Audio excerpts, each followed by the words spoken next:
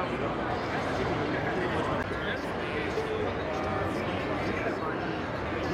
for example, when you flip to this page, it won't automatically just read the... Our company is Booxtory, so essentially we transform normal storytelling into a much more immersive reading experience through AI. So it's able to, through our application, it's able to scan every kind of picture book and analyze and detect its contents and make reading into an audio version or a regular normal reading version.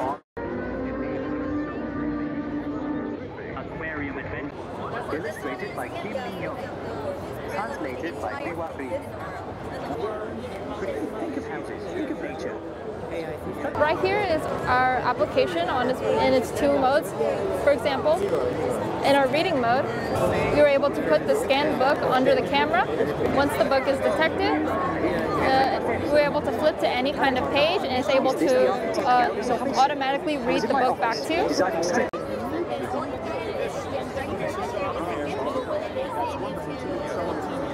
It's also able to convert it to any different kind of language in real time. So kids can learn different languages, but also have different books translated to them and read to them. Has construido casa Vicente. Casa significa casa en español.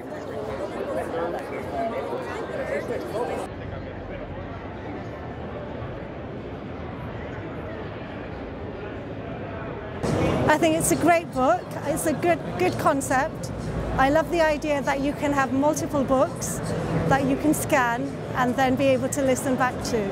I like the functionality of the interactive nature in which you can visualize this book.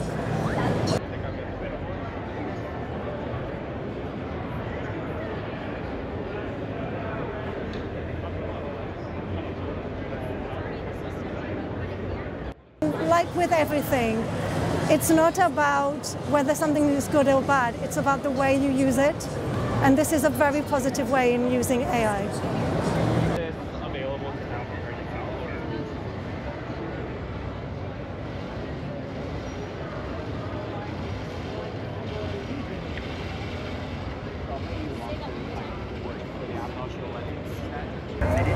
This is also application-based, and this application name is ar-pedia, which means AR technology plus encyclopedia. We have some paper cards called marker. And based on the Booxtory, we can use this paper cards, like following this blinking guide. And if I put it on the book, and moving, then AR interactions pops up, and she explains you about the Booxtory.